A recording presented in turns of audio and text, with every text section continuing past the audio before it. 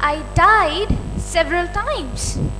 And now you might be wondering, what does a 14-year-old girl know about dying? Well, let me tell you. I died when I inhaled the chlorofluorocarbons from the AC. I died when I ate the highly dangerous food with added chemicals and preservatives. I died when I drank water from our rivers. Are we also not dying when all of this is happening around us?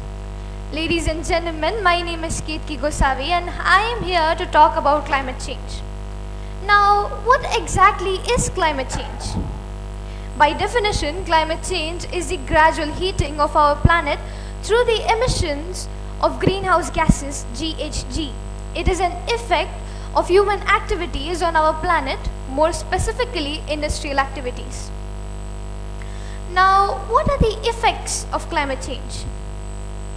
Increasing temperatures.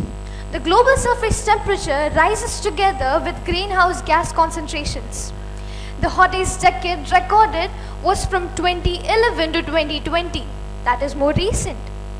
There are more hot days and heat waves now than there were ever. The Arctic is melting twice as quickly as other locations. That leads us to severe storms. In many areas, destructive storms have increased in ferocity and frequency.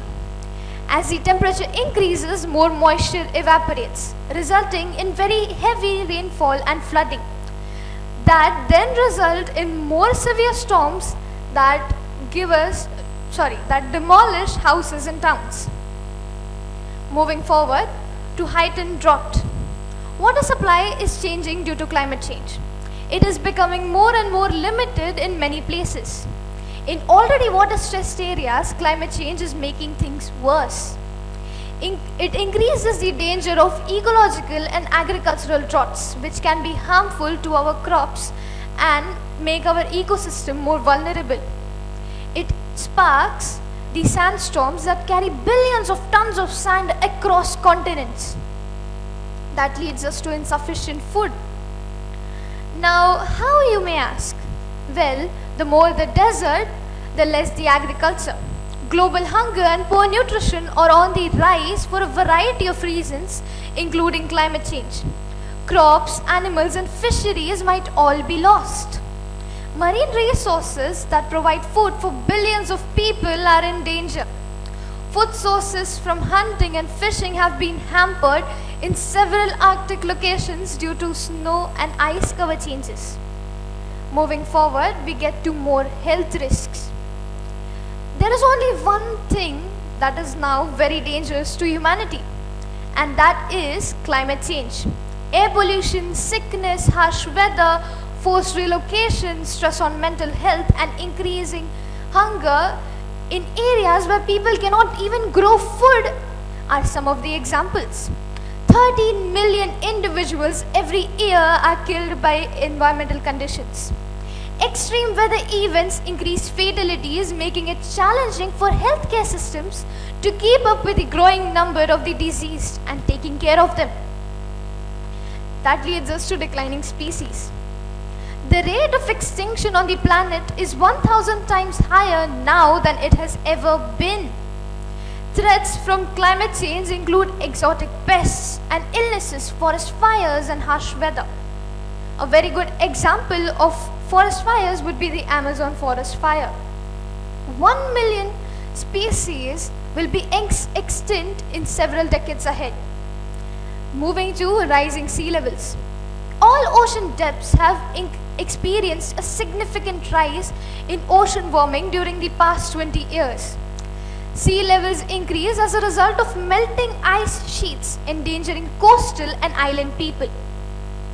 Additional CO2 is absorbed by water, keeping it out of the atmosphere, but it causes the ocean to become more acidic, endangering coral reefs and marine life. Now, let us take a look at the causes of climate change. Endless desire of humans to produce power is one of the reasons. Burning coal, oil or gas still supplies the majority of the world's electricity, which produces carbon dioxide and nitrous oxide two potent greenhouse gases that covers the planet and trap the sun's heat. Only a little over the quarter is contributed through renewable energy resources. Moving on to deforestation, a very big problem currently. Destruction of trees reduces nature's capacity of emissions out of the atmosphere because they absorb carbon dioxide.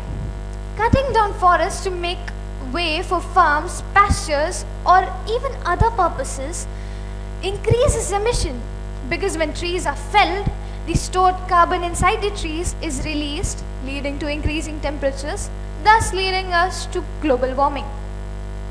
Moving forward, consuming excessively. You can reduce greenhouse gas emissions by changing the way you live, how much you throw away, how much you eat, and how much you move around. Private property owners give or contribute a whole % to the greenhouse gas emissions. The richest 1% of world's population together contribute to greenhouse gas more than the lowest 50%. Hence, they suffer the most burden. Now, do you think it was right of us to use all of this? Do you think humanity will survive further? Let me give you an interesting fact. Nature keeps adapting. It is us humans that take more time. So now is our time to stand up on our feet and start working. Thank you, ladies and gentlemen.